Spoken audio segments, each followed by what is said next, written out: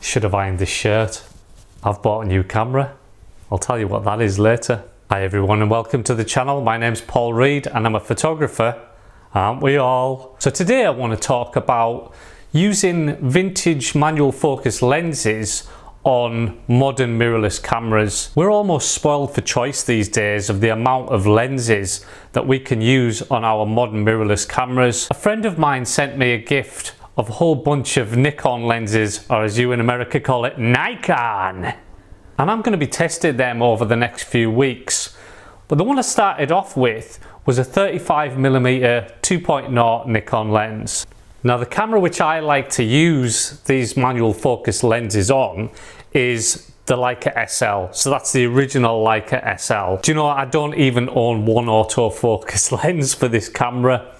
The Leica lenses, you know, I know that they're lovely, you know, those big autofocus lenses, but they just make this thing so huge, and obviously they cost a lot of money. Whereas these manual focus vintage lenses cost hardly anything at all, and some of them are just amazing. It feels as if the Leica SL is made to use vintage lenses on.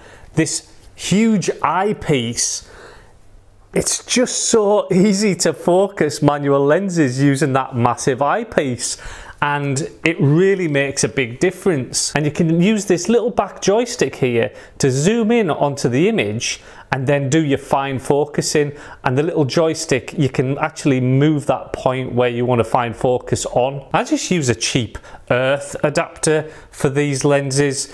You don't have to spend a fortune to adapt vintage lenses for modern mirrorless cameras. So I took this to a portrait shoot the other day, and I did think, you know, I'll just use it for a couple of shots, but actually I ended up using the vintage lens on the SL for the entire shoot because it's just that easy to focus these lenses on the SL. The portrait was of a guy that I met whenever I was doing street photography one day, and he just said, would you come and just take some portraits for him? So obviously I jumped at the chance at that, and so I was in Edinburgh, kind of had a little bit of a wander around, and I did intend to do some street photography. In fact, I started off doing some street photography.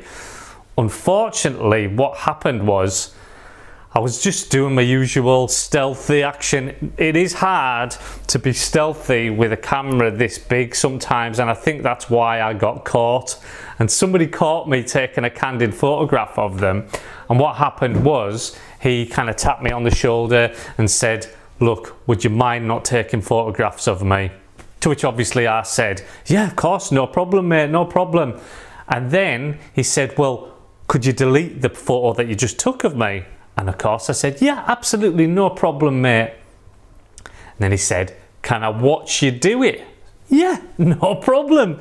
So I deleted the photo that I'd taken of him, and for some reason it started to delete all of my photographs. Well, the only way around that was to quickly eject the battery, but it deleted pretty much all of the street photography that I'd done. But here's 3 images from the portrait set that I did that day, so at least you can have a look just to see how this 35mm lens actually renders. I was really pleased with it, and I shot these wide open, and as I say, it's just easy to manually focus these lenses on an SL. It really is. I have tried adapting lenses to my Fuji X-E4, and whilst it is possible, and I'm sure I would get used to it, but I do find that the viewfinder, it was just a little bit lacking for the fine focus. If you haven't used vintage lenses on modern mirrorless cameras yet, you really should give it a try. I've got loads of these Nikon lenses. I'll tell you what they are. I've got the 35mm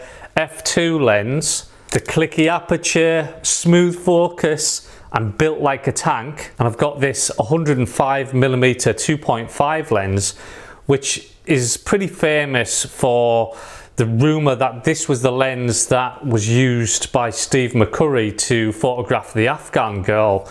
You'll have seen that photograph before, I'm sure. I've got a 50mm 1.2 lens.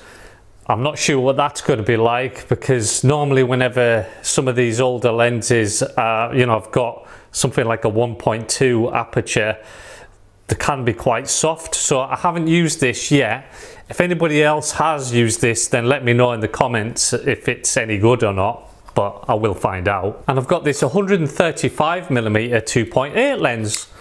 Again, I've no idea what this lens is like because I haven't used it yet, but I'm looking forward to using all of those lenses. Now the last lens that I've got is a standard 50mm 1.8 lens, and that's on my new camera, the Nikon FM2.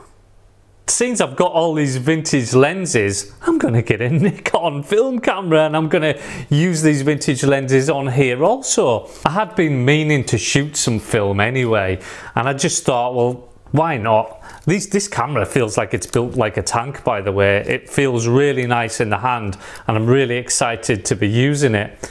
I'll be doing some videos on that too. My intention is to print the images in a dark room like I used to do in yesteryear. And talking of prints, I've got these fantastic C-type prints back from the printers.